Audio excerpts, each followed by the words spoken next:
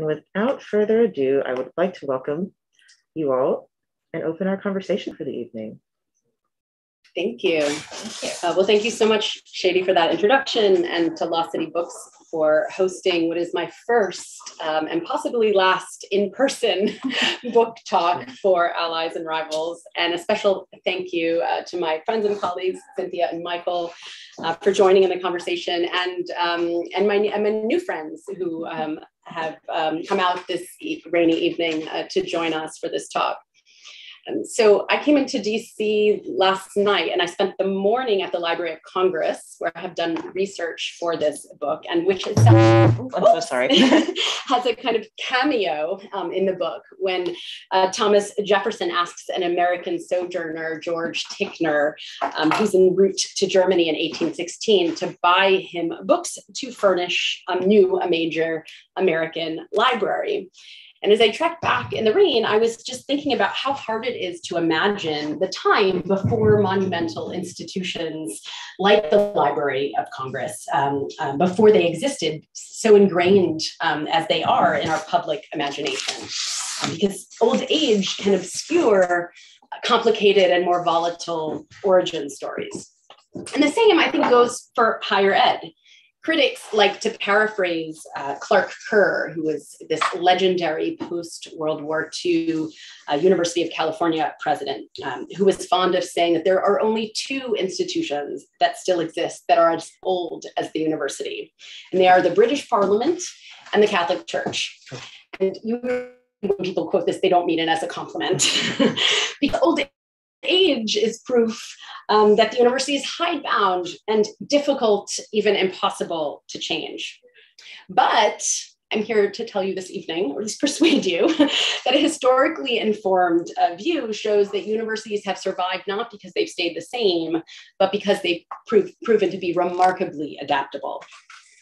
Now, when I talk about the university, I mean as a design innovation. The modern university is an institution that unites the advancement of knowledge through research and the dissemination of knowledge through teaching. And its inception in Germany in the first decade of the 19th century inspired an American adaptation that merged the German version with the English undergraduate college to produce a new bundle that would be emulated the world over. But it was never preordained that American higher education would end up this way. And in fact, almost as soon as it's founded, we hear simultaneous cries that this institution is so entrenched and therefore impossible to change, and also totally inadequate, right? Insufficient and inefficient. And I think that's a contradiction that persists in the conversation to this day. So the narrative in Allies and Rivals excavates the origins of this institution, as well as other related concepts of the university, like meritocracy and academic freedom, that often go unquestioned. And to do this, we travel back to Berlin in 1806, where Napoleon has just crushed the Prussians, captured the city, and in an effort to consolidate his power, he shut down over half of the universities in the German lands. And the next year, in response to protests from unemployed professors, the Kaiser Friedrich Wilhelm III reputedly declared, the state must replace through intellectual powers what it has lost in the way of physical ones. And answering this call was Wilhelm von Humboldt, the greatest synthesizer, organizer, and, if I may be so crude, a marketer of the research university. Of course, my German scholars might know Wilhelm as a linguist by training, an aristocratic diplomat by trade, and the elder brother, of course, of the celebrated scientist Alexander. And in the first decade of the 19th century, Wilhelm was happily married to a woman by the name of Caroline Decker-Roden. He was writing letters, he was collecting art, and generally enjoying presiding over salon life. And I'll read a short excerpt from this moment when he gets this call. And so when Humboldt learned in 1808, while stationed in Rome as ambassador to the Holy See, that he had been chosen for the very public task of remaking the Prussian education system, his first reaction was hesitation. Quote, on the few occasions when people still approach me, I only give in when I can be sure that I will make a genuine contribution, he wrote to his wife. for such an ambitious project would certainly ruin his Rua, or peace, which would be horrific to have tasted once and then lost forever. And besides, he said, how much can you really accomplish in Prussia today with such limited resources? Managing a crowd of scholars, he complained to Lee, which was the pet name for his wife, was not much better than running a traveling circus. His sigh of resignation is almost audible 200 years later. But despite his initial reluctance, Humboldt became, we might say, the academic innovator. And with Humboldt at the helm over the next 3 years, the University of Berlin was established as an institution that reflected the aspirations of this post-war state. It would train professionals, civil service servants, and it would improve the military through that training, right? So they wouldn't lose any more wars to any more Napoleons, and it would produce and it would authenticate knowledge. And in a series of letters and documents, Humboldt lays out the relationship of this new institution to society, in which scholars receive patronage and a great deal of autonomy to pursue research, enjoy academic freedom, among other things, in exchange for providing services to that wider society, including usually teaching, but sometimes training of other kinds. The scholars tend to refer to this arrangement as the Humboldt ideal. But in my telling, in fact, it's in fact much more transactional. And it's this exchange that I like to call the academic social contract. And in my story, it's what distinguishes the University of Berlin in this particular moment from its antecedents. And it marks the beginning of the modern university. The world quickly took note. The University of Berlin was the envy of everyone, it seems. The British, the Japanese, the Russians, right? It's very quickly seen as the central component, the sine qua non even of a self-respecting modern state. And there were soon universities established all over Europe, one in Oslo in 1811, Warsaw in 1816, and Athens in 1837. The US admittedly was late to the game, but soon the American students start arriving, and they come in a little bit at first and then in droves. And over the course of the 19th century, in particular towards the end of that century, nearly 10,000 Americans have visited German universities. A young African-American sociologist by the name of W.E.B. Du Bois was among them, as well as a resourceful female student, Martha Carey Thomas, intent on finding a German professor to support her ambitions to become the founding president of Bryn Mawr. When historians write about the relationship between Germany and America, they tend to refer to the import or the influence of the German university. But I would argue that universities aren't commodities that are imported. And influence, I think, suggests a unilateralism that doesn't reflect the dynamism of this relationship. And in my analysis, it's the bi-directional, so two-way transatlantic exchange that spins the motor of intellectual, institutional, and political history. The Americans took what they learned and they adapted it to iterate on those institutions. And in that era, nearly 45 US university presidents were alumni of the universities of Göttingen and Leipzig alone. One such visitor, Daniel Coit Gilman, funded by a railroad magnate in nearby Baltimore, would combine the antebellum American college that offered the BA to undergraduates with the German-style research institutions that trained graduates and offered the PhD. And that version, of course, the Johns Hopkins University became the first modern research university in America in 1876, and it inspired early adopters at home, including in Chicago and Palo Alto, as well as fear abroad. Because by 1900, the Prussian reformers were now citing the declining number of American students at German universities as a potential threat to what they called their worldwide reputation of German academic research. And they were starting to send Germans to learn from the American version of the German university. So Germans like the mathematician Felix Klein or the cultural historian Karl Lamprecht may have arrived in America skeptical of these American Arriviste institutions, but they left interested in American campus architecture, the private financing of scholarship, and co-education, to name a few innovations that they were eager to use to give their institutions a leg up back home. So a pattern emerges over the course of the narrative. Academic entrepreneurs contracted with their communities and polities, exchanging service to society in return for patronage and institutional autonomy. And these contracts evolved over time as the needs of societies changed and the aspirations of academic leaders grew. So once one academic social contract was exhausted, academic entrepreneurs rush in and find new partners. They formulate new ideas and they establish new institutions, sometimes even outside the university. So Allies and Rivals really contains two stories then. It tells the story of the ascent of Germany and America and their ambitions for world power at the end of the 19th and the beginning of the 20th century.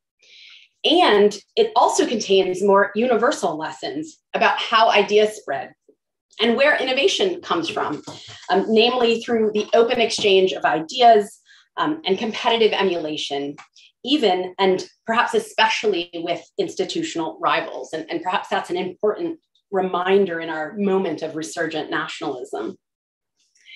We might even say that the pandemic has created a kind of shock to the education system that in many ways feels comparable to the wars that often prompted the change over the 100-year story that I tell. And we don't yet know, I think a lot of people are saying, whether the institution that combined research and teaching will survive intact. But I will try to persuade you this evening that Allies and Rivals argues that we must understand the history of the university in order to envision its future. And hopefully we can do a little bit of that in our conversation this evening.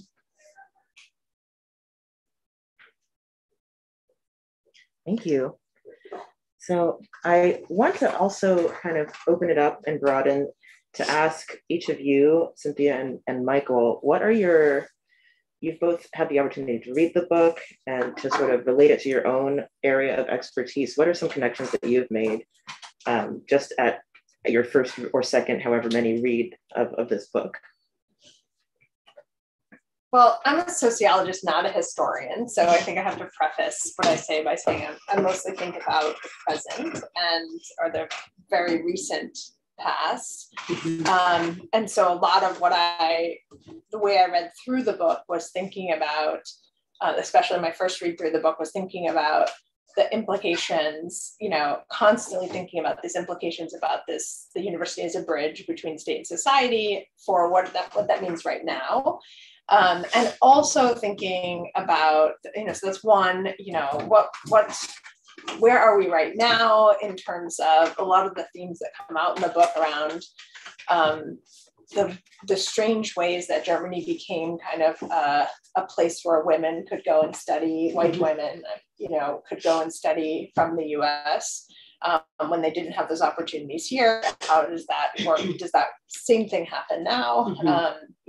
Having also worked and studied in Germany for a long time, knowing that I never would have been able to become a professor there because of the gendered way that hierarchies work within the German university system right now. It's much, much harder in Germany to become a professor as a woman. They've tried to change that, but most of the women have left the university system and work within the private research institutes instead, as we've talked about. And I would say probably a lot of the, not just women, but racial and ethnic minorities as well. So the university is plagued by this kind of like the patronage stuff that you talked about, kind of carried on in the old boys network that promotes in the German system. Anyway, they're trying to change that with quotas and professorships. So like, how does that history of that social contract and the way that autonomy, you trade that, I really like that part of your remarks about that that academic entrepreneurs kind of made this deal to get a secure position in return for whatever crumbs they would give to society, and became this bridge between kind of state and society. But I also think that that was only a bridge that ever worked for certain people. And I wonder if like certain people, men, white men, you know, and probably pretty privileged men, got access to that social contract, and how does that pan out now in a society that's really trying to confront its own history, and what role does the university play in it? So I guess some of those questions are bubbling around in my mind. And then I also, we talked about this a little bit at dinner, so I'm interested in it, but I think the US university, as we talked about, is this blend of the German research university and the British model of the residential college, in a way that, like, so much of what happens at the US university is about cultivation, not actually about teaching and not about research, but about something else, which is like, kids becoming adults, and the transition to adulthood, and especially elite universities, like exploring and embracing cosmopolitanism, and becoming like, there's this whole way in which the university is marketed to parents, to students, as a place for to become who you're going to be or whatever, which is not really about teaching, but it's about that whole residential experience, the study abroad and the sports and all that stuff that universities don't really have in Germany, right? You don't have dormitories on campus. You don't have clubs in the same way, really. You certainly don't have sports teams. You would never have like a rock climbing wall or a lazy river there, right? Like, you just can't imagine it, because you're also not paying for tuition, so they're not in the same way, right? So you don't even have the same kind of merchandise, right? You have some of it, but not that much. So the whole, the marketing of the university as a place to come and like explore and grow and whatever is a whole different type of social contract between elite parents, I think, especially, and selling a kind of version of transition to adulthood. So those are the things that were running through my mind, and it's a lot, right? I know there are more questions here on my list, but that's my first kind of like contemporary read through, is like, what does it mean for stratification and patterns of inequality to inherit that legacy of patronage? Do you still see those same patterns? And also, how do you really get into that issue of the purpose of a university when you're factoring in the high cost of tuition and the way that it's marketed as cultivation, and not actually about research or teaching at all, not about credentials, not about knowledge per se, but about producing a certain kind of adult. Does that make sense? Yeah. Those are excellent questions. So let's talk a little bit about the historical outsiders, we might call them. You mentioned women, and I mentioned W.E. Du Bois as well, as perhaps a more well-known name perhaps than Martha Carey Thomas, who was a feminist, a female student who also went to Germany in the early 1880s, and Du Bois would go in the 1890s. And sort of one of the reasons why I am really interested in sort of the origin stories of institutions, as I was alluding to earlier, is because before institutions become ingrained, before they kind of take on this sort of seem like they have a life of their own, like they're self-evident, right? Like they've always been there, which is clearly this kind of image that the university projects, as do many institutions, as I said, in this town. Before that happens, before those borders are solidified and the boundaries are rigid, there's a kind of wild, wild west sort of story in which anybody can have access to these goods. And so the fascinating thing is that in the last quarter of the 19th century, yes, most of the people who go to Germany to pursue the PhD are white, they are male, they are Protestant for the most part, and sort of from the middle and upper class. And the PhD is sort of the stepping stone to the sort of culmination of their finishing school, right? But also people who weren't white or male or Protestant. And those people thought, well, if I can get this credential, the PhD, then this sort of old boys network that you're alluding to is going to have to take me seriously.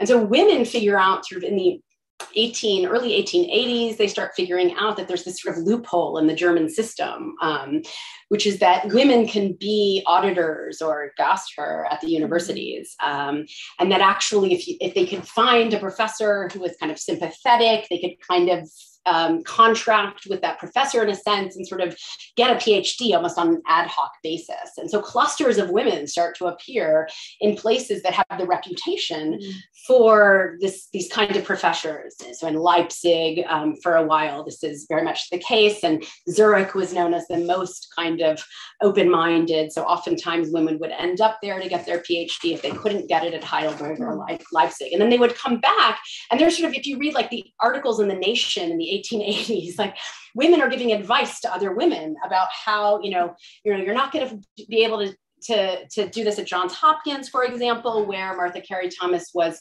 shut out of lectures. She had to have like her boyfriend take lecture notes for her. And she was much too ambitious and proud to accept that as her sort of fate, which is part of why she goes kind of to Germany. And so, and soon a sort of funding network emerges and women are sponsoring women, especially, some other maybe women with less means, some Jewish women, so other women even further on the margins to promote their going. And they're also then trying to use the fact that Germany is giving the PhD to these women to turn around and start pressuring the American institutions to open up. So a kind of competitive sort of emulation game is applied almost to sort of access and not just to excellence, we might say. W.E.B. Du Bois has a sort of, arguably a harder time. In some ways easier, in some ways harder. He goes to Berlin, right? He's in Berlin. He studies with important members of the German Historical School. He's funded by white philanthropists who are interested in helping to fund African-American education after the Civil War. But what they have in mind is more a vocational training than this sort of more lofty PhD program. And he's beholden to the white philanthropists for the money to finish the semesters that he needs to get the degree. And sort of he famously basically is denied his funding for his last semester. If he can't get his PhD in Germany, he returns and as his consolation prize, he gets the PhD at Harvard, right? And the point about Thomas and Du Bois, I think, is like, they're not totally excluded, but they're not totally included either, right? Both of them would want to be total insiders. Du Bois probably would have wanted to work at sort of a white institution rather than sort of an HBCU or historically Black institution, but he never does in his whole career. And he's kind of shunned by the sociology, by the school at Chicago, for example. And he goes to Atlanta to create his own parallel seminar. So, and the same with Thomas, right? She probably would have rather helped to make the best institutions in the country co-ed, which was still kind of far from the norm. But instead, she takes over Bryn Mawr and tries to create this like really interesting hybrid institution, which is not a liberal arts college. It gives the PhD. It's supposed to be kind of also Hopkins for women. And so they end up innovating, you can say, on the margins. And their sort of marginalization produces new hybrid institutions that then contribute to sort of the sort of heterogeneity of this system, which is increasingly sort of robust and competitive. So I'd like to point to those stories because I do think that outsiders have been historically the source of innovation. And there were academic entrepreneurs who began to realize this and began to tap outsiders at different moments in history also to make their institutions more competitive, as Daniel Coit Gilman did with Jews and making a Jew the head of his math department, James Sylvester, a mathematician who couldn't get a job at Cambridge or Oxford, even though he was the best mathematician. So he brought him over to his new fledgling institution and helped seed, the best math department there. So it kind of went both ways, and that sort of outsiders were both innovating on the margins, and they were also the source of kind of sort of competitive edge for academic entrepreneurs who are willing to take a chance on them. And I think it's certainly a relevant observation today, and perhaps would be an interesting way to think about sort of diversity differently. Well, first of all, it's so nice to see the book in print, having seen it before in other forums. It's a very beautiful book, and of course it's a wonderful book, and it's nice to see doing whatever mysterious things books do in the real world, and interacting with audiences. So it's just a delight to be here this evening and to have this conversation. I want to just, as one often says, between a question and a comment, to develop this point between a question and a comment that goes along two different tracks that really proceed from the title of the book, Allies and Rivals. So I think what's extraordinary about the book is it shows this remarkable contradiction in the universities of this period, but I think it's a contradiction that remains after this period and is still in effect today, which is, on the one hand, universities are these utopian places of genuine cosmopolitanism. The British Parliament, the Catholic Church, and the Catholic Church is sort of cosmopolitan more so than the British Parliament, but if you have the university as this institution, it's by its nature one of the most cosmopolitan institutions. And that fits within, I think, a broader story that you tell beautifully in the book of the United States becoming a superpower in the 1890s, entering into the world in so many ways. Transportation technology is changing. It's possible to sort of go out and go to Europe, go to Asia, go to different places. And you do see this remarkable opening up in the United States. And one data point in that opening up is the receptivity to the German university. Yeah. So Americans are able to import something that was really worth importing. And that in turn becomes the sort of conduit for bringing in new ideas and new conversations, new populations, new student bodies, all of that. And of course, the First World War is an interruption of that, because that's a phase of conflict and acute nationalism. But then you have the 1920s, which in textbooks used to be taught as the period of isolationism when the United States turns its back on the world. But historians, yourself included, have recently shown us that, in fact, the 1920s is another period of opening up, of bringing in new ideas, of really a sort of early wave of globalization.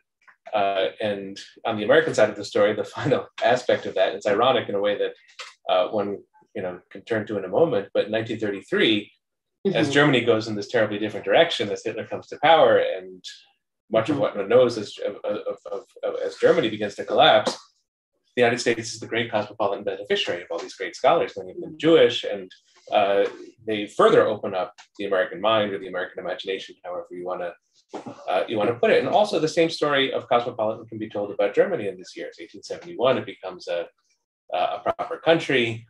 Cities really begin to develop new ideas, new technologies, a new sense of Europe, I think, that's there before the First World War.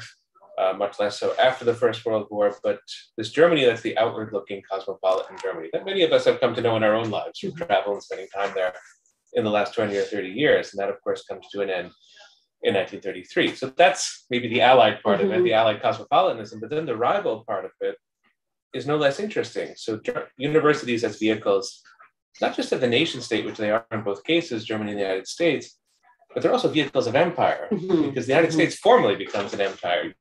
Argue about it now, is the US an empire or not, but you can't argue about it in the 19-teens because after the Spanish-American War, the US acquires the Philippines as a colony, and so the US is an empire.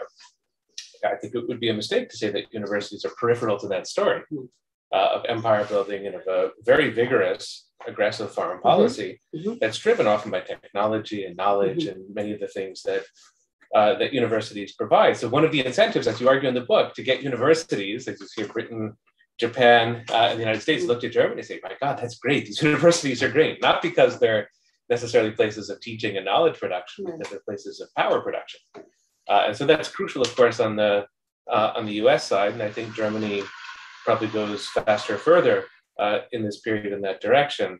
Weimar Republic, maybe we romanticize a little bit as the sort of the world of cabaret, and we focus too much on Bohemian Berlin, but Weimar Republic had its own drive for power. Certainly Germany before 1914 was very much defined by empire and power, sort of Bismarck and post-Bismarck Germany. And then it comes to mind Max Weinreich's book about German professors in the 1920s and how many German students signed on to the National Socialist movement. So it's a rupture in 1933, but it's also something that Hitler was able to capitalize, was this lust for power that was there in the universities themselves. So I'm just fascinated by the way your book upholds this contradiction, this paradox about universities. I think American universities embody this paradox in 2022 perfectly, right? Yeah. They are remarkably cosmopolitan.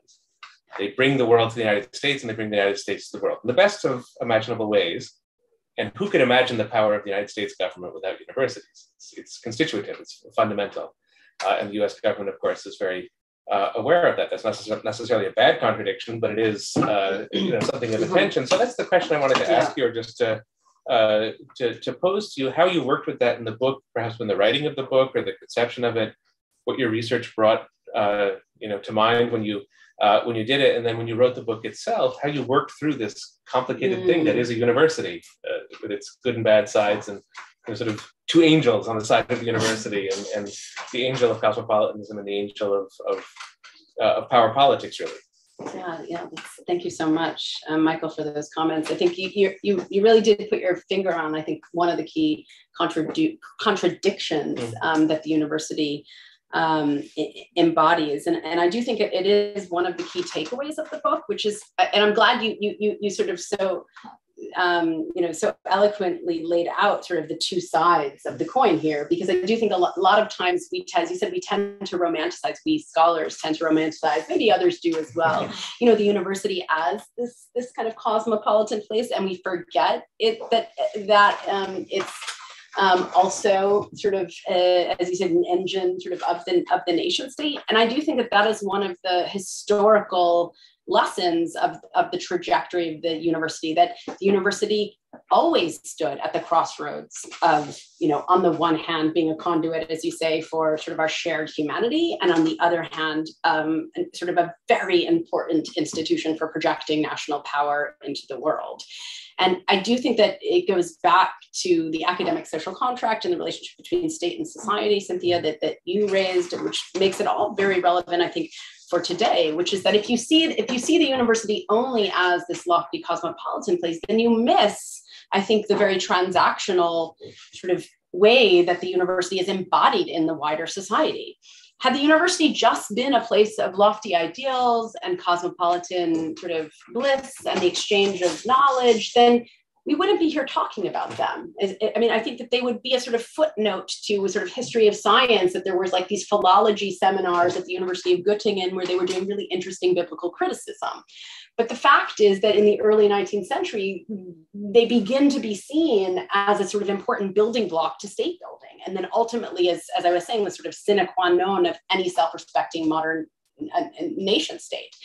And I do think that that's part of the sort of, the devil's bargain here, right? Is that in exchange for that patronage, that also protection, that institutional autonomy, as well as the importance, right? Like the centrality then of universities moving to the center of the national story, like becoming relevant, then is this set of services that the university then is expected to support. Why else should, say, the state of Prussia sort of foot the bill for an institution, unless it's going to help sort of improve our civil service? We're going to have better tax collecting, stronger military, et cetera, et cetera.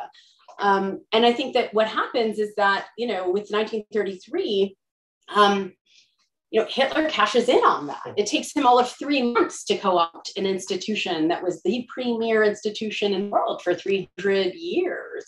And I think part of that is because this arrangement that I'm calling the academic a social contract is that he doesn't change the arrangement. It just shows how malleable and how vulnerable it was, right? He basically says you can keep your institutions as long as you sort of show loyalty and subservience to the new, Third Reich. And by the way, these other people like Jews and socialists and non-Aryans aren't going to be part of this project anymore, because that's not how our universities will show our sort of loyalty to the nation state.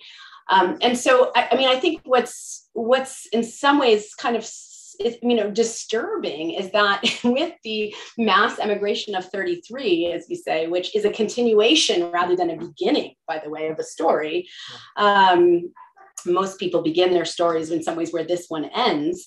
The Americans don't object to that arrangement initially. They say, well, like, the university is apolitical, so we can't interfere in politics. It's not our business to sort of comment on this new regime, this Third Reich regime. And, up until 1936, 1937, university presidents are sending sort of representatives to important events like the 550th Jubilee of the University of Heidelberg, in effect giving their tacit validation of this new regime's institution. And so I think that also illustrated the way that the international community is kind of complicit in the new sort of shift of the academic social contract, because it's the international community is not always, shared humanity and internationalism.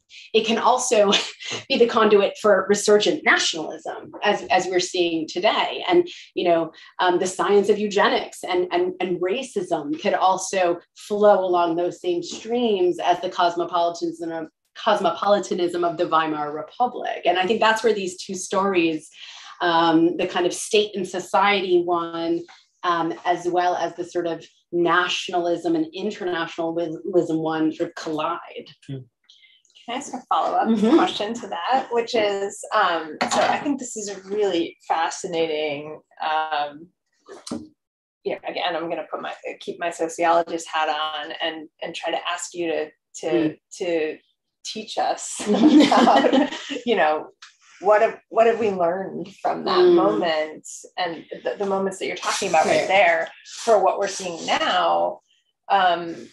Both, the work I've done in higher education on the university itself, as you know, from a shared colleague that we have, is really on the national security orientations during the Cold War, right? So a sort of later period of time, looking at how universities get used by the federal government in the US to kind of produce certain kinds of knowledge that are of use to the state, to solve pressing problems in the world, whether that's development or national security, et cetera.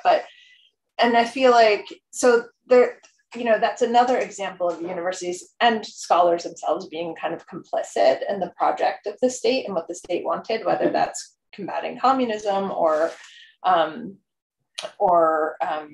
producing certain kinds of linguistic expertise, that we need. Like there weren't enough Russian speakers, as there are now, right? Again, because so funding like huge amounts of Russian studies programs and all of the area studies programs that came. So, but then today, what we're seeing, and this will be a political question too, but when you start to see kind of states turn against the university, right, at the state level, right, challenging tenure, unraveling professors' rights to testify at court, right? So without naming names of states themselves, we're just seeing like challenge after challenge after challenge of that contract and that autonomy, right? And the academy's kind of like, we're mad about it, but also not exactly resisting, right? We're all kind of doing our jobs and moving forward. Like you don't have, so have we not learned our lesson from, or are we just not there yet? Am I making to start to try to suggest that we're moving toward a 1933 is alarmist, and I don't want to suggest that, but I also see the kinds of attacks on academic freedom, the kinds of attacks on faculty autonomy, on tenure itself, the unraveling of that kind of support, raise some red flags, right? Yeah, absolutely. Loyalty claims, right? Yeah, and there's historians love to say, like, this is not new, this has happened over and over and over again, and no doubt that story is here too, right? And the sort of sirens, you might say, that lure professors into these, and scholars into these, and administrators into these contracts, money, status, right? Influence are kind of appear in the World War I era. They appear in the immediate post World War II era, and you could say, are sort of active in a different way today as people sort of engineer their research and their institutions towards like the new wave of what's considered useful, right, for different communities. So I guess I guess one way to think about that, sort of, sometimes you talk about the sociologist hat. I think the intellectual historian hat in me that tells the story of the longue durée, the slow sort of hidden movements over time, and is referencing, the Catholic Church and sort of the British Parliament is saying that, mass MOOCs or massive open online courses aren't going to kill the university any more than, one tenure case is, right? The university has shown itself to be resilient by adapting, right? And in some of those cases, the pushback is such that, the call out of the academic social contract eventually makes those forces back off, as has been the case, I think, in a couple of the states to which you're alluding, right? And you can say the same thing happened, in the late 40s, early 50s during the McCarthy era, where university professors were asked to sign loyalty oaths. And I had to sign one at NYU, by the way. Yeah. Yeah. I mean, they're still out there. I mean, we still have to sign them at certain universities. Against it was like or something. It literally was something like against communism. Like I agree to. It was a long, and I asked, like, what happens if I don't sign this? They're like, oh, you have to sign it. You have to sign it. You have to sign it. Okay, like my first academic job, I signed it. Right. But I was something like that was definitely a legacy of something else. They're still out there. A number of universities still have them. Yeah. So I think that's, one might say, well, that's a constitutive of this academic social contract, right? Yeah. You can have your autonomy, and you can do your research, your basic research, your knowledge for its own sake, what is it, sort of study your anthropology or your women's studies or whatever field is currently being sort of maligned right now, sort of in the public discourse, in exchange for which we sort of expect your tacit or sometimes explicit sort of support, right? And I think that has a range what that looks like. Mm-hmm. And like you said, perhaps oaths that kind of exist in one form or another, or contracts that exist in one constitution, residual, like they're residual, I think, of that sort of original contract. Now, when enough people push back, right, it's sort of a classic sort of like loyalty exit sort of strategy kind of problem, right? Do you stay in the institution and you fight it, or do you leave the institution and go found a new one? And I think that's what we see kind of over time, right? Is as academic contracts sort of dissolve, like new ones rush in to take their place. And I think that's part of how you get institutional innovation, is in sort of the pushing back against those contracts, which no longer seem to represent their constituents. Mm-hmm. And by the way, when you talked about students in the beginning, and sort of these promises of sort of self-transformation for individuals, that's yet another purpose of the university, because academic social contracts aren't usually just with two partners. Increasingly, especially after the post-World War II period, there was many more partners, right? The constituents kind of expand even greatly. Now you have other civic kind of institutions and actors, from nonprofits to private donors to the students who are now paying more and more. So shouldering, whose families are now shouldering more and more of the financial burden of these institutions, all of which expect their needs to be factored in to that arrangement. And sometimes when it becomes untenable, again, it breaks down, and new institutions sort of are founded that will claim, will find different configurations of partners that will seem more sort of relevant in the current kind of moment. Excellent. Thank you. So I want to bring a few different things that you've Emily together, and I think everyone can sort of answer this, everyone of the three of you. I'm sure you all have wonderful input as well. You mentioned earlier on that you're hoping that Allies and Rivals can persuade the reader of a few salient points. Could you outline what some of those like most important points of which you're trying to persuade the reader? Yeah, that's a great question. I think so. It often depends what audience I'm talking to, which points I think I emphasize. I think first I mentioned the point that the big kind of picture point is that I want to convince people that history sort of matters, right? Especially institutional history, and especially of institutions that we take to be self-evident, right? Institutions that we assume have always been there, right? And so we can't challenge them. And perhaps we've even forgotten what their origins are. And so, I think sometimes, cultures can be so sort of future oriented. For instance, like Silicon Valley, where my home institution is based, that there's we're so focused on tomorrow that we think the past doesn't matter. And I like to show through this institutional history sort of that there is a space between kind of the constraints on what we can found and the autonomy that we have to do anything. And in that space is where kind of you can make change, right?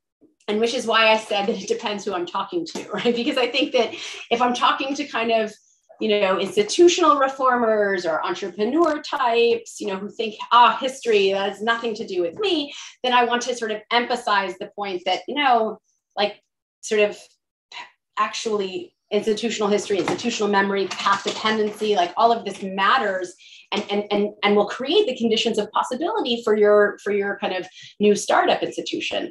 But I think if I'm talking to, administrators or institutional leaders or education leaders, I think in some ways the message is sort of the opposite, which is to say that, institutions don't have a force of their own that sort of like marches them through history. We are not passive cogs in the wheel of this institutional cycle. Even if I sometimes seem like I'm a Hegelian sort of in this story, but rather I think the stars of this story are the individuals with, who pull the levers of change, without which these institutions wouldn't have been founded. You don't have a Johns Hopkins without Daniel Coit Gilman, right?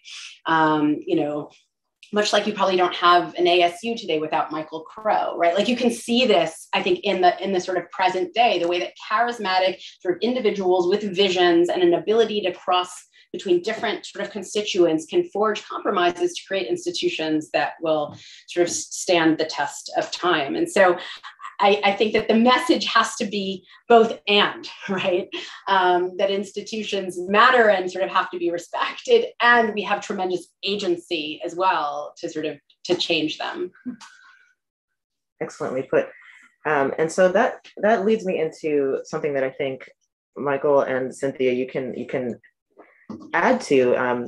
You're talking about institutions historically and sociologically and societally. And earlier you spoke a little bit about the state and society link and bridge. Mm-hmm. And I wonder, as each of you were reading Allies and Rivals, did some points relate to that sort of jump out to you, especially relevant to your personal mm-hmm. backgrounds and your area of work? Mm-hmm. I know you all have a lot of notes, so if you want to pull from those, mm-hmm. that would be wonderful. You were talking about this earlier, about the fluidity between sort of the civil servants and the scholars. That's true. That's the point that strikes me maybe a little bit more in the present than in the material that is directly in the pages of your book. But Germany and the U.S., as a very general point, they're so similar as countries in so many ways. You can always find these parallels, and yet the closer you look, when you sort of peer under those similarities, you see these acute differences. So it's so interesting that the U.S.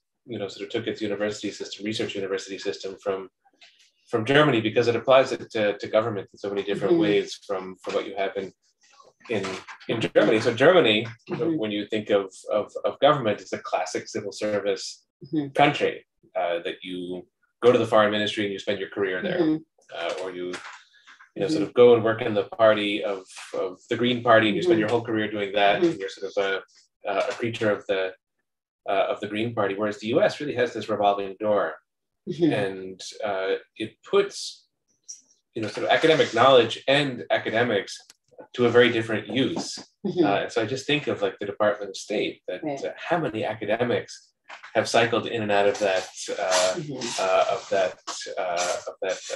building, and it goes in both directions. They go into the building from academia, and they come out of the building and go into academia. And on the one hand, in the U.S., what that leads to, I think, relative to Germany, is a little bit more intellectual freshness. Like it is possible to bring a new idea in, and because you're a little bit less the product of a bureaucracy, there's something vibrant about that and good, but it also means that the corruption of knowledge in the US is much more advanced, because government's on balance. I worked in the US government for 2 years and have lots of admiration and respect for what it does, but it instrumentalizes knowledge. It's not really interested in knowledge as such. Why would it be, right? It's a government to accomplish certain things, and knowledge is a tool in the accomplishment of those things. But that means that professors and universities can become those instruments as well. Look, we have this professor who sort of came in, or this academic who came in, and that shows that it's an enterprise of some dignity and bearing. So I think the US corrupts knowledge more than Germany does.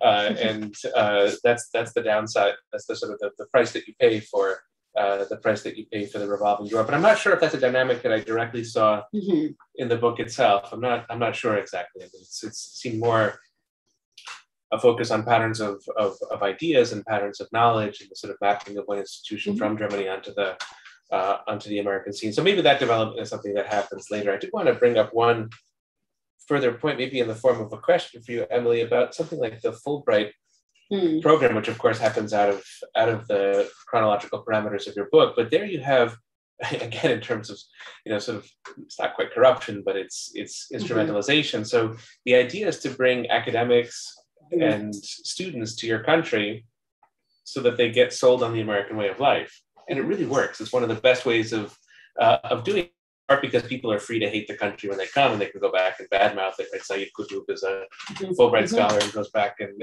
contributes to sort of extremist views in Egypt. That's a possibility. It's not forbidden by the Fulbright Foundation, but on balance, people I think do leave with a kind of positive image of the US, and they see often the best side of it, which is sort of the academic side. So I'm curious about where something like that might fit in the parameters of your argument. You're taking universities from a government's vantage point, you're giving people access to them from abroad, but the whole goal is to create a kind of pro-Americanism out there. And I think the Germans do something very similar with the Humboldt Foundation, right? There are no strings attached. It's not like you have to like Germany. If you do, but most of us, I'm a product of that. I left. I really like Germany. I can always speak well of the country. Maybe I've been co-opted by the Humboldt Foundation. But how do these things work in the scheme of your argument? These sort of foundations that are there to bring students in, and hopefully they'll sort of go out modestly as servants of the foreign policy of the country that brings them in. Well, I think that the sort of roots of the exchange, of the student exchange as a sort of framework are in my story, even if the Fulbright and Humboldt kind of come later. And what we see is something very similar to the contradiction that you laid out so beautifully earlier, right? Which is like, why do the Prussians care if the Americans are no longer going to Göttingen? Like, why are there dozens and dozens of reports in the Prussian archives from like 1900, 1901, 1902, saying, charting the declining number of Americans who are at these different universities. And I spent a bunch of time sort of thinking about this and wondering, it's not that they're paying sort of tuition, right? It's not like when we talk about, say, state institutions that are, courting, say, Chinese students because they pay full price, and there's critiques that they're sort of subsidizing their institution, and so they have ulterior motives. Like, it's clearly not about that in 1900.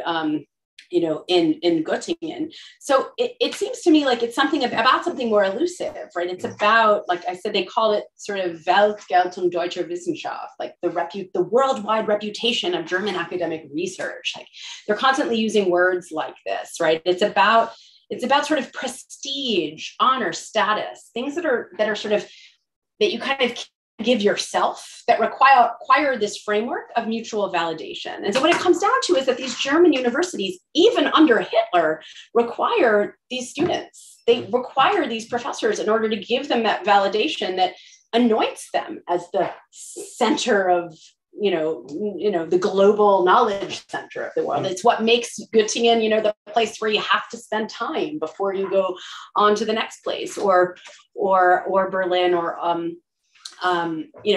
ultimately Baltimore, as Gilman works hard to make it such. And so I think therein lies the kind of contradiction. And this was debated sort of hotly at the beginning of the 20th century. In Berlin, there were some professors that say we shouldn't let the Americans come in because they're stealing our trade secrets, and they're going back and they're making better technology. And didn't you see what they were showing, in 1893 in Chicago, and 1904 in St. Louis? Like, did you see those new like light bulbs and engines and machines? And we should not be letting them into our labs right, and our universities.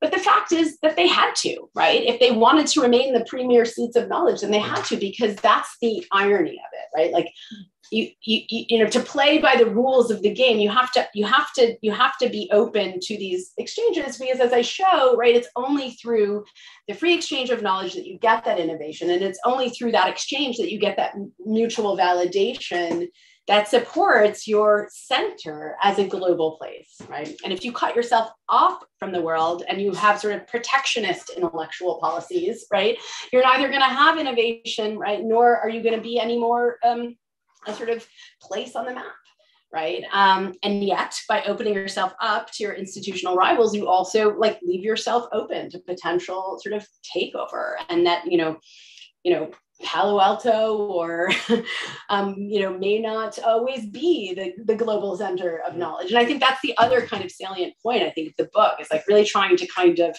sort of getting sort of readers to sort of see that sort of America didn't always have the best universities in the world. And it might not, probably not, won't not have the best universities in the world. That's just not the way that the cycles of sort of global centers go, which, like nation states, rise and fall. And the students are sort of pawns in this sort of arrangement, I think, and they're important ones. I mean, it's just a footnote to the story that you're telling, but it is within the chronology of the book, this particular program. But the Rhodes Scholarship accomplishes all this with such incredible precision and success. You just think, like right now, right, the National Security Advisor is a Rhodes Scholar, the Deputy National Security is a Rhodes Scholar. What a phenomenal investment on the part of the British government, but the Rhodes Foundation, which is, of course, an explicitly imperial project once founded it, right? Is to link the Anglo-American worlds, the English-speaking peoples, in a kind of joint imperial project. But time at a university is the thing that does that. Right. But of course, the Brits have a huge advantage over Germany, which is that you don't have to learn German to go and study there. So it's much easier. The Germans have that built-in disadvantage in terms of getting Americans over, that the linguistic barrier is often pretty extreme for a country that doesn't like to learn foreign languages. But I mean, it goes back to what you were saying before, but like, the government's only interested in useful knowledge, instrumentalizing knowledge. Of course it is. It's a government. I guess I feel like, what I sort of spiritedly refute is the idea, though, that institutions sort of were ever remote from the world, sort of doing sort of knowledge for its own sake exclusively, and not in any arrangement with society, allowing them to sort of, pursue also useless knowledge, right? Right, as Abraham Flexner once called it, or justifying their useless knowledge on the basis of its eventual usefulness, right, for the state. Because it shouldn't be so surprising that those things kind of happen because they're in the self-interest of one person and are viewed as cosmopolitan and lofty and sort of universalist in another. It's why they happen, because they appeal to all these entities, and that's what pushes this institution sort of forward. And occasionally you see the friction, and that's when you start to get sort of anxiety about academic freedom and sort of and other, I think, more serious issues in other places around the world. Yeah, I mean, the thing I was thinking, this is going to be like a super sad way to end. Suitable for our moment. Yeah. So, again, back to the contemporaries. That's just where my head is. But the story of this incredible narrative of this triumphant era, really, of knowledge production and of universities in both countries, culminating maybe, or maybe not culminating, but where we are in this current moment now with, I think the latest statistics are something like only 25% of college courses are taught by tenured faculty or by tenured track faculty even, right? So this massive shift to contingent labor and overburdened, people with higher course loads who don't get to do the research, or who are, so the model, even in the 20 years I've been in the academy, like I have really seriously advised students differently now than I did when I started about going into grad school. What are you going to go to get a PhD program? If you're going to get a PhD, really carefully consider it in terms of the opportunity cost and where you go, even though it's worked out really well, for me and my generation, and not all of us, of course, it's tough, but but there are almost no jobs, and you know the labor market has collapsed for so many, and you know that is not a I don't think that that's a temporary dip.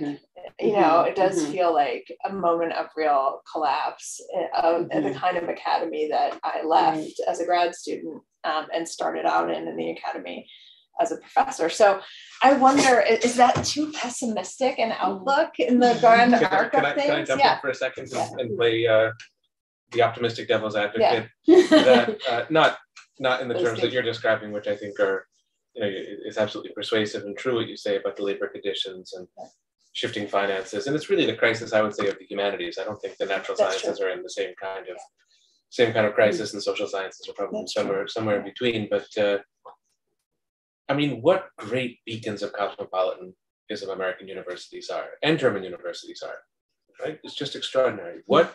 I mean, it's a terrible thing that the pandemic has done to it. And in the Trump administration, we did have problems with visas, and fewer foreign students wanted to study at US universities. I don't know if we've rebounded from that because the pandemic, you know, has done its damage. But be that as it may, just, you know, sort of think in the city of Washington, D.C., what it brings to the city, the students who come from all different countries, the languages that are studied, the ways in which area studies programs and other programs are champions of the film and the art and the culture of really the whole world in so many respects. And what a gift that is. And that's one of the gifts that comes out of the period that you describe. And I would say German universities are very similar, although indeed, when you look at the faculty, they don't incorporate people from Turkish backgrounds, minority backgrounds, nearly as well as they should. And that, you know, I wouldn't want to be too Pollyannish in terms of this celebratory mode, but still in terms of the work that they do, the contributions that they make, they are splendidly cosmopolitan. So there it is. There's that, you know, that other strain, and it's very much with us. I mean, it's if we didn't have these, can you imagine the vacancy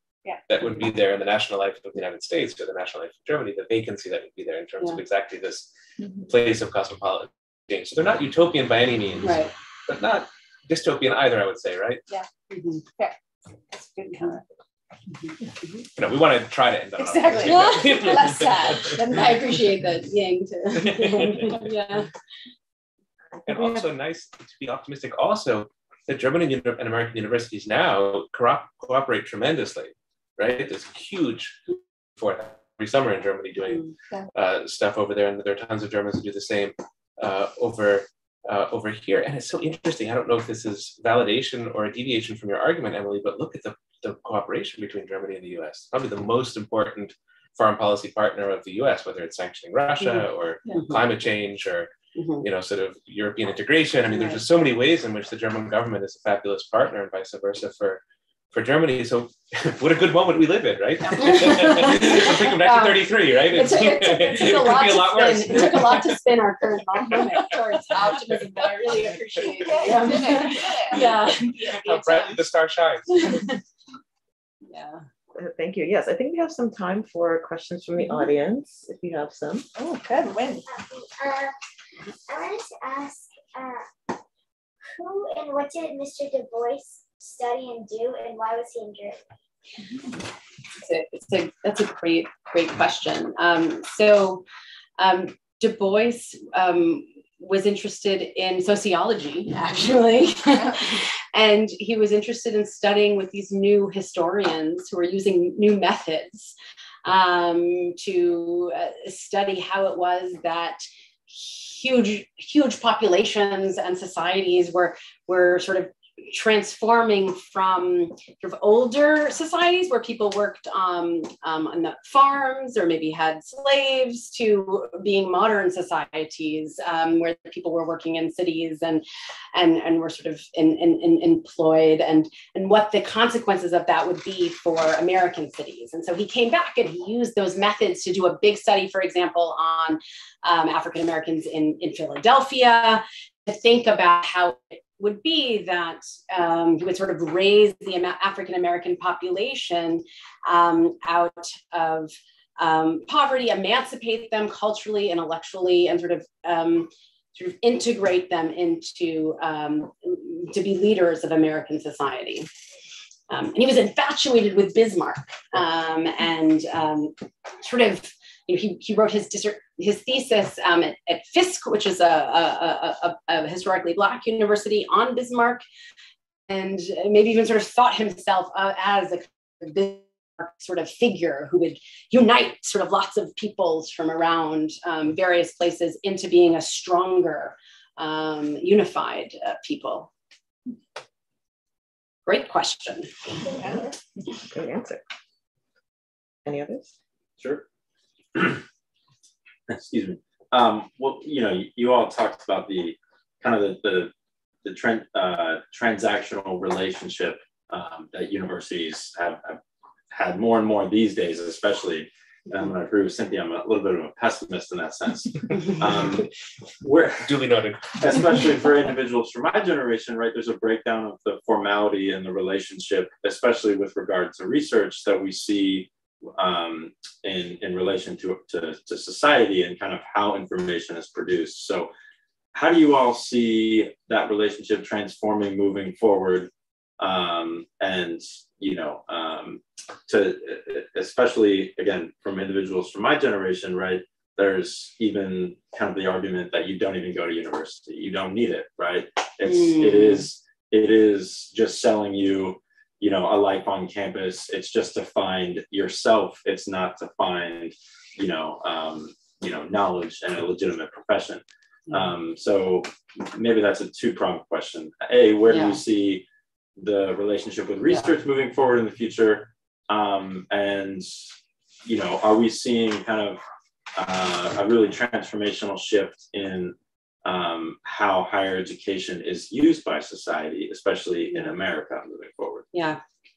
Okay, back to the downer side of things. You got me there. I mean, I think we are in a uniquely bad moment, but it's interesting, and I'll tell you why. Because I think the university is kind of being criticized, as you imply, from both the right, as it were, and the left. So, in North Carolina, for example, where I taught for nearly a decade, you would often hear sort of comments from, in particular, like Republican legislators saying, the university isn't teaching, students, usable, marketable skills, right? It's sort of become removed from sort of, the needs of societies. We need to be teaching, students based on what the needs are of the market, right?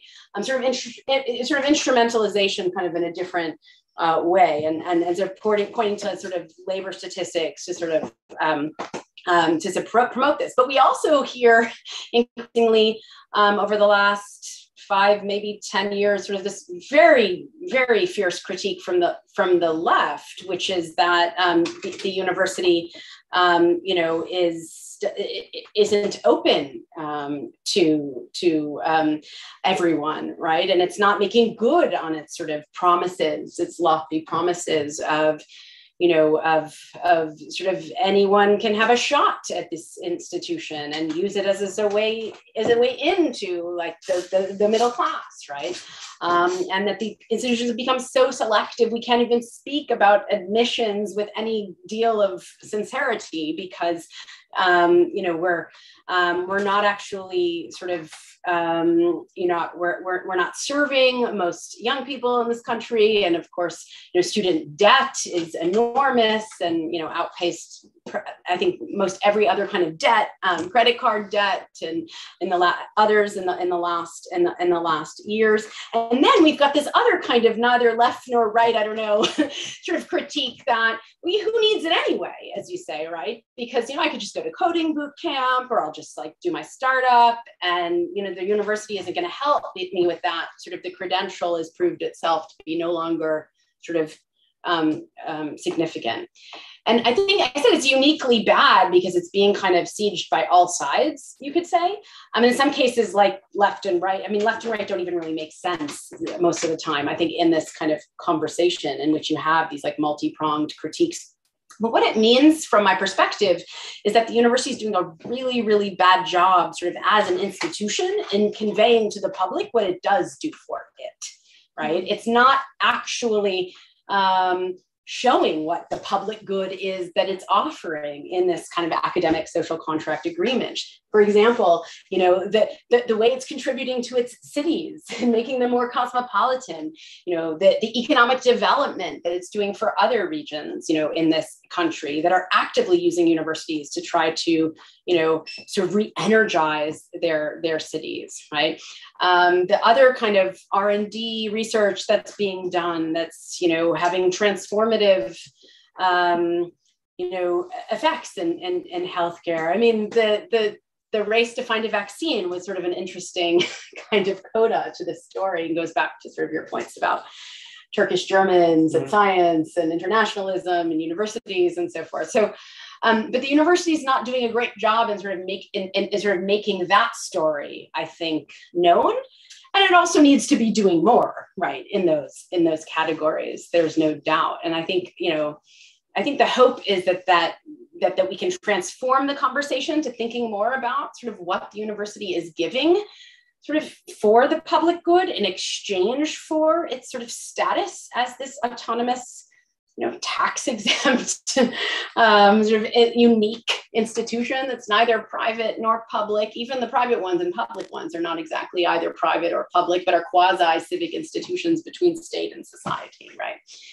And so I think that's what the new chapter might be. If I could jump in there, I mean, I think if the left and right are criticizing American universities, it's probably a good sign, because they must be doing something right. If it were only one side of the political spectrum, I would be more worried about that. And I personally have no objection to universities being transactional in terms of vocational training and putting people into the economy. I mean, I think that's a very reasonable function for a university. But your question is spot on. The university doesn't just have to have a purpose, a sort of technical purpose. It has to have an alma mater, right? It has to have a soul.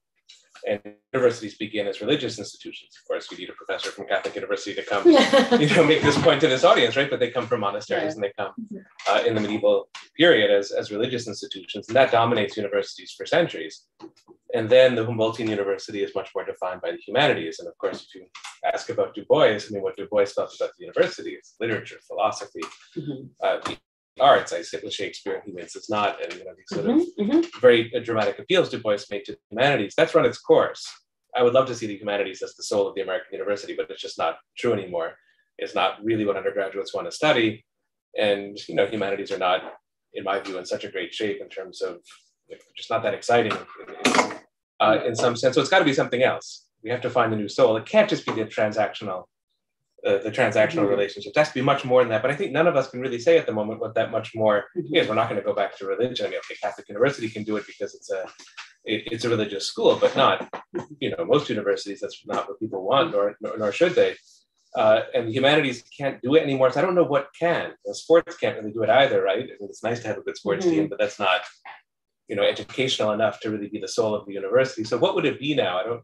Tech, I don't know. You can't do it either. I mean, there may be places where the human, so I'm also thinking of this is a point that somebody else made in a panel that I was on virtually a couple of months ago. But when COVID hit, when the pandemic started, one of the things that Germany did that I think was really different from almost any other country was convened not just the epidemiologists, but they convened a panel nationally of humanists, of philosophers and poets and artists and people from the humanities who would help the country think about what the response should be for the humanity of people, right? Knowing that this pandemic was about to hit and was hitting, and that it would have an impact on our own humanity, right? And not just our physiology and our physical well-being, but also the rest of us.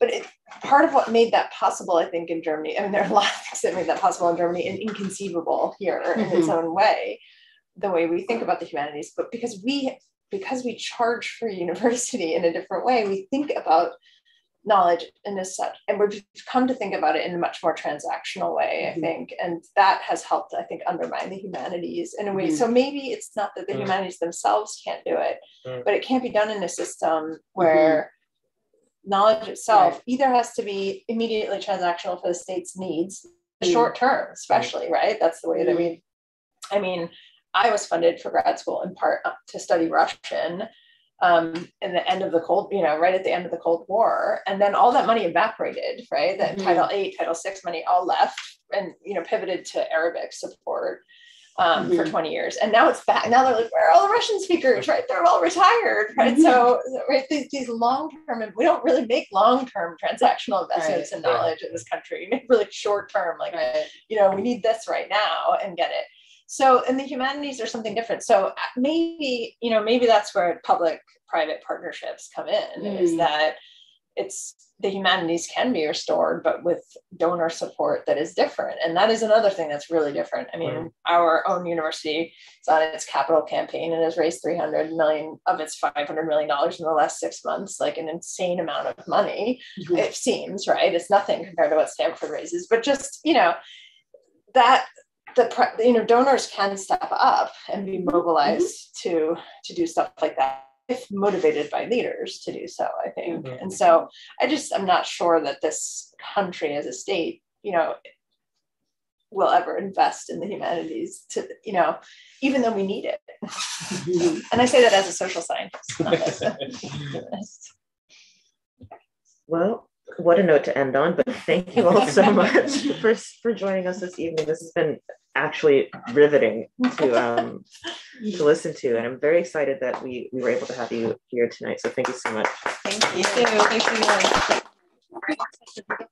Congratulations. Yes. Thank you. It's really interesting conversation. It really has been. Yeah. For inviting us to be a part of it. Thank you for hosting it here. Yeah, and thank you for your questions.